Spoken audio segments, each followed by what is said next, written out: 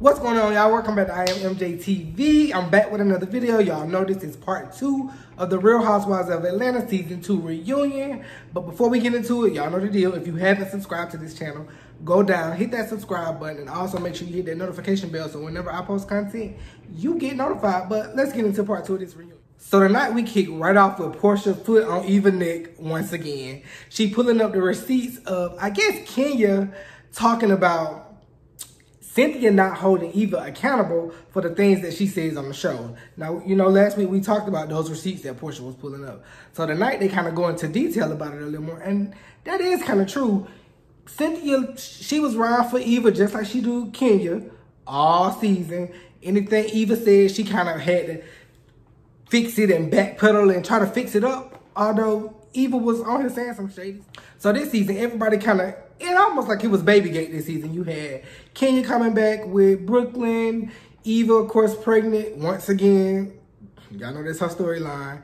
And then, of course, Portia now has Pilar.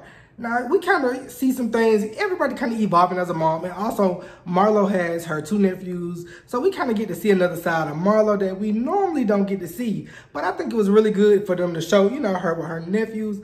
Honestly, they can give Marlo a peach next season off that alone. Her raising her nephews, that's a good storyline on its own. But anyway, they kind of get into how Portia and Kenya kind of bonded in the beginning of the season, you know, with them both being new moms. And we know their record. We know what happened a few years ago.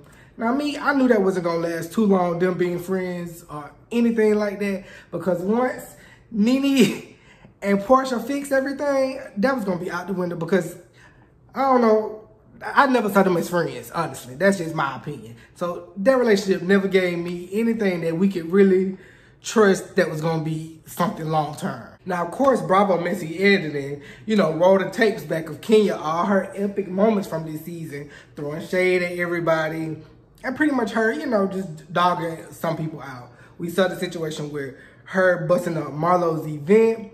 Now, she does do this thing where she, you know, own my business and don't, you know, don't sabotage anything that she does. But she don't have that same respect for any of the other girls. Now, she did bust up Marlo event, had a whole band and all of that. Now Andy kind of pulled her card on that. You know, do you think it's okay for you to do that? Does your events are the only ones that matter? He put her card on that. And I get the feeling that, I don't know if he necessarily like Kenya. Of course, he'll produce on his show, so he probably like her for the show, but he be gathering her when he can. So now she goes at Nene about the guy that Nene was dating while her and Greg were divorced, saying that Marlo and Nene was with him at the same time. Now, I don't know if that's true or anything like that, but come on now. We clearly know Greg and Nene still together. Regardless of them stepping out on each other, they still together. Now they try to get to the bottom of the cookie lady situation as far as who told what, and it comes out that of course Cynthia had put Tanya on game in Canada that the cookie situation in fact was about her.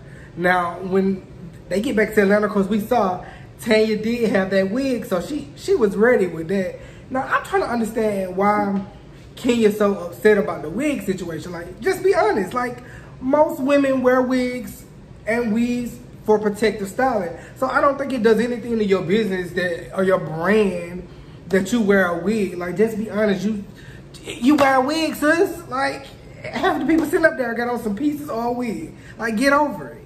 Now, I don't know why Eva want to keep chiming in during these situations because, like I said last week, Portia is schooling her. Her foot's on her neck and she ain't let her get a word in. Like, just be quiet.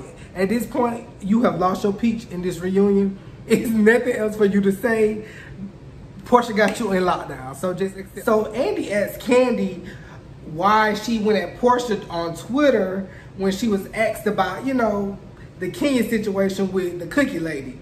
Now, of course, if anybody thinks that Candy gonna hold Kenya accountable for anything, you're a fool. It's not gonna happen. Like, you just gotta accept the fact that she gonna do what Candy do. She gonna ride for Kenya and nobody else. Like, that's just the facts. She might take up for Cynthia every now and then, but Kenya is her puppet master. That's who controlling her. Now, Andy asked Candy, you know, how Mama Joyce and Todd's relationship is. Now, she said, you know, they in a better place. But y'all, we saw all season Mama Joyce was classic Mama Joyce. She was tagging Todd and dragging him for dear life. I just think Candy just got to accept the fact that her mama she don't like him. Like, that's just that. She feel like they not equally yoked, and he don't really bring much to the table financially. And y'all know she want Candy to be able to be somebody to take care of Candy or meet Candy halfway. And she feel like Todd is not that person. Now, Portia said that good. She said Mama Joyce rocks for her daughter. And I agree, she rocks for her daughter. To a certain extent, though, your parents got to let you be grown. At that age, Candy, what, 40-something years old? Mama Joyce got to let Candy live her life. Now, Eva has this really emotional moment. Now, y'all know this season, Marley got her name changed from Kevin McCall's last name to Mike's last name. Now, I'm not sure if he has adopted her yet, but she pretty much knows Mike as her father. Now, she kind of tells the story of, you know, them. They really didn't know each other long before she got pregnant. She was single and they were, you know, just casually dating, and she got pregnant with Marley. And in the midst of that, he was abusive. You can definitely tell Kevin McCall that's a different kind of character. Now, a couple of months ago, he was in Atlanta down to the Fulton County Courthouse trying to fight with the sheriff, and they laid him on his back and took him right on to jail because he was trying to sue Eva for custody and child support. Now, I don't know what in his right mind would make him think that he can go down there to the courthouse and sue Eva for custody and child support. Now, mind you, the little girl, she barely know the guy probably at this point, honestly. From the looks of it, she don't know him as her father. So I don't think, what judge in their right mind would have gave him custody of her? But anyway, she tells a story about him being abusive. And they all kind of have a moment where some of the women can definitely relate to, you know, being in a domestic violence situation. So that was a nice moment for them to have. So we get the Dennis and Portia situation. Now, I'm kind of shocked that we just now get into that when that was a big part of her storyline. But we get to that. They, you know, ask her how her and Dennis are they in a good place. Now, she said they are quarantined together right now with her mom and PJ. And they, you know, in a much better place, and they trying to work on their relationship. Now, the facts of the matter are Portia and Dennis got together too soon. They didn't know each other. He was still trying to roam the streets. And it just wasn't time for them, one, to be having no baby, like, and talking about marriage. It was just too soon. Now, they asked her how she felt about everybody comments about Dennis and the bestiality rumors. Of course, y'all know when Miss Tasha K dropped that tea. But, and like she say, she know what show she on. She know people's gonna have opinions and they was gonna say stuff. Now, as far as her and Dennis getting married, Dennis doesn't want to have a big wedding. I mean, I can kind of get it. He don't really know who like him or not.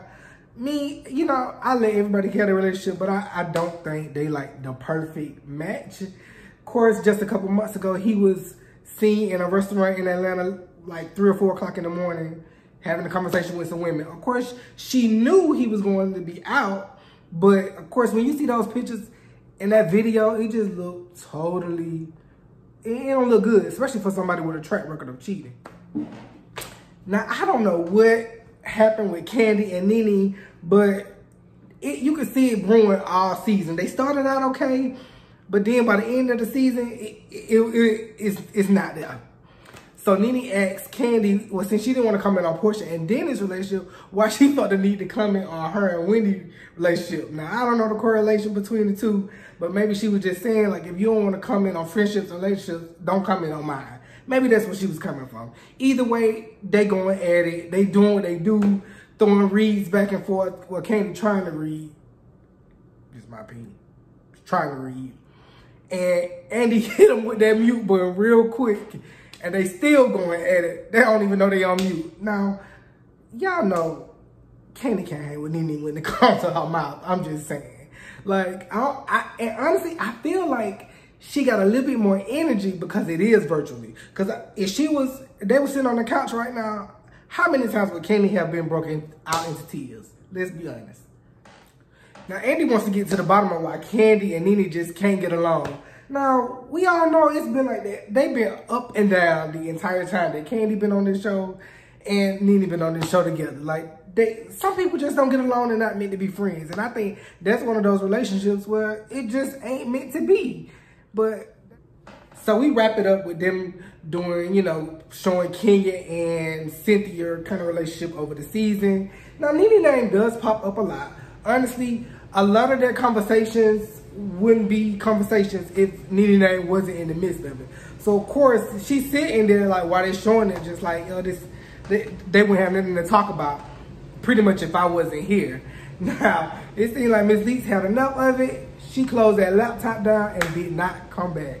Now, I don't know if she came back, if we'll see her come back in the 3rd episode or what, but she had enough of them. Now, to me, this 2nd episode, it wasn't as good as the first one to me.